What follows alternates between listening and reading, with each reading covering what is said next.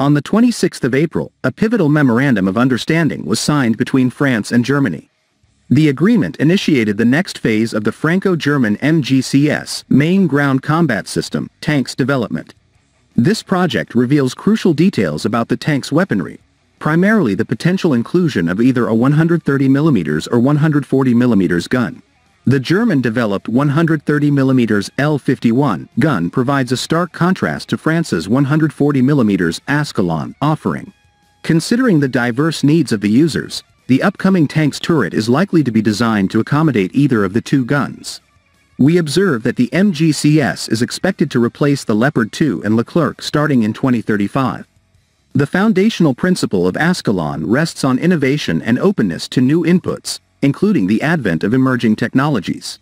The 140mm caliber significantly enhances the range, allowing targeting beyond visual contact, BLOS, NLOS, beyond line of sight, out of line of sight, while also escalating the force of its impact.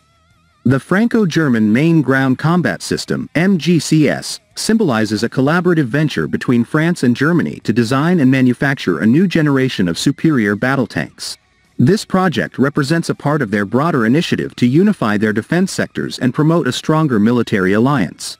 The MGCS is projected to replace the German Leopard 2 and the French Leclerc main battle tanks by the mid-2030s. Due to the ongoing developmental phase of the project, the exact dimensions of the MGCS have not been released to the public yet. Nevertheless, it's expected to align closely with the current main battle tanks, typically measuring about 10 meters in length, 3.5 meters in width, and an estimated height of 2.5 meters. Because precise technical details of the MGCS are undisclosed, they remain largely unknown. However, forecasts indicate that the tank will be fitted with advanced armor protection, possibly incorporating a blend of composite materials and reactive armor.